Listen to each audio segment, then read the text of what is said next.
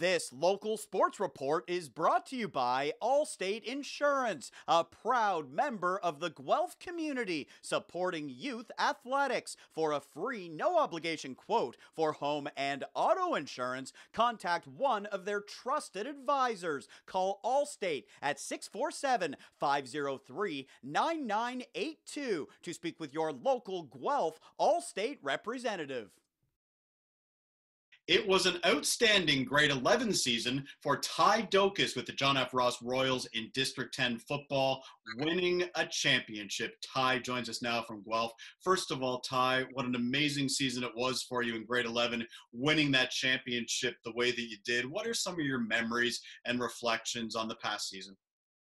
Well, first off, playing in the D10 championship was about a miracle because we went 0-5 the prior season. And then, like, the best memory I had was getting that sack on the quarterback, stripping the ball. It was just amazing. It was amazing, yeah. Talk about the turnaround, like you said there, going from that 0-5 season, obviously disappointing a couple of years ago, but I give a lot of credit to the coaches as well as the players to rebound the way that you guys did, sort of that mental fortitude to be able to get yourself back on the horse and obviously have an outstanding year last year. What do you attribute that success to and that ability to turn things around? I just think we had really great leaders, and like Teo, Jean-Gaston, Nico, me, Cam House, Josh Durfee, all great leaders. We all brought each other together as a family, offense, defense. No problems throughout the season. Like, if other teams might have had problems, but we were just clicking, just clicked. How about those Gaston boys? They were something to watch. Let's just put it that Whoa, way. yeah. Quarterback and running back. Just an extremely, extremely talented family. I know that you know the family really well. What kind of impact did they really have on the field, but also just in their leadership ability? Because they had the ability, the both of them, to take over a game like that. Well, Nico, throw the ball. Teo, run the ball, but Nico can still run the ball. Like, I don't think I've ever seen a quarterback as versatile as Nico. He's dual threat. I think those two being really close to each other, Teo taught Nico to be more of a leader on the field. Obviously, they've had a ton of success, and, you know, they were a big reason why, obviously, the Royals were able to win that D10 championship. Let's talk about you a little bit, Ty. You're a linebacker, an outside linebacker, and you were a captain, a defensive captain in your grade 11 season.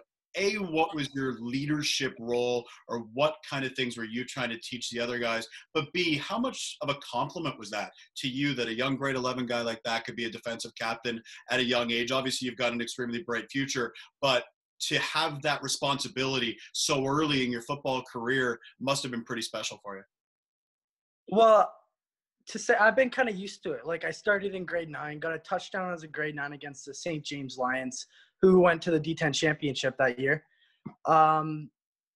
It was just, I felt great. Like, I've been best friends with Cam House, who was the other defensive captain.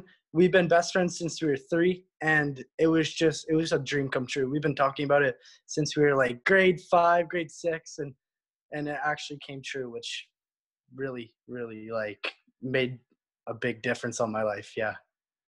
What's your future in the game? I know you're very passionate about it. I know you have interest in potentially playing football at the next level, but a lot of hard work is going to go into it. Obviously, last year was a successful year. You've also played some club football. When you look at where you want to be in the future, specifically when it comes to football, what are some of your goals and how do you plan to get there, Ty?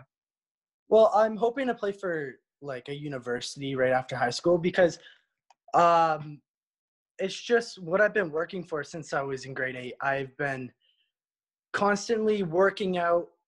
And actually this year, right after the football season, I went from weighing 160 to 195 currently, which was big because I went from not being able to bench a plate to being able to bench 210. And I've been grinding. And in school, I've been grinding, and my dad has been, like, one of the biggest influences on me. He said, Ty, what do you want to do with your life? I said, I want to play football, and I want to make a difference in the game. And I also want to make a difference as a person in whatever job I do after university, you know?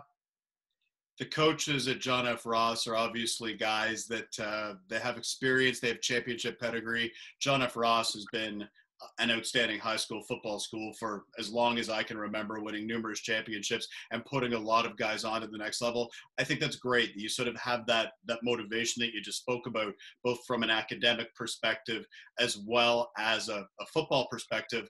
Are those some of the messages the coaches give you at Ross, and how have they helped you?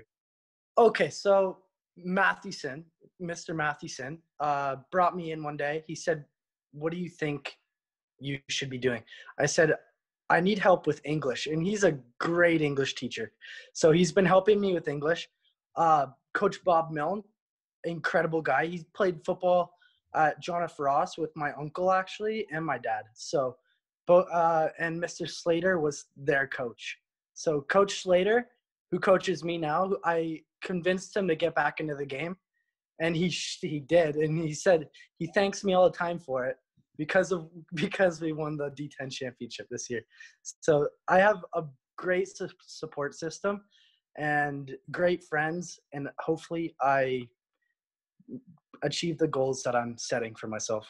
You know, keep working hard. That's one of the focuses for sure.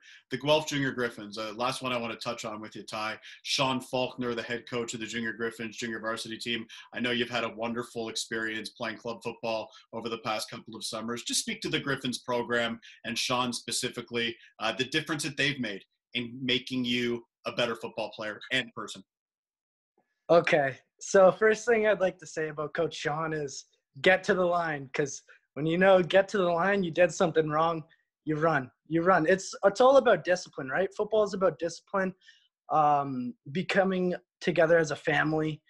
And Coach Sean was really good at making that happen, because growing up, I grew up with his son, Malik. Malik, great kid, and I see where it comes from. So, yeah, he works with my dad outside, like they work at a school in Guelph, and it's just really good. We have a great relationship. Great season. Congratulations again on winning that D10 championship. We look forward to September. Great 12 year for Ty Dokis. A bright future ahead of you. Keep working hard, my friend, and thanks for the time. Thank you very much. For more highlights, visit our website, 519sportsonline.ca. Be sure to subscribe to our YouTube channel and follow us on Facebook, Instagram, and Twitter.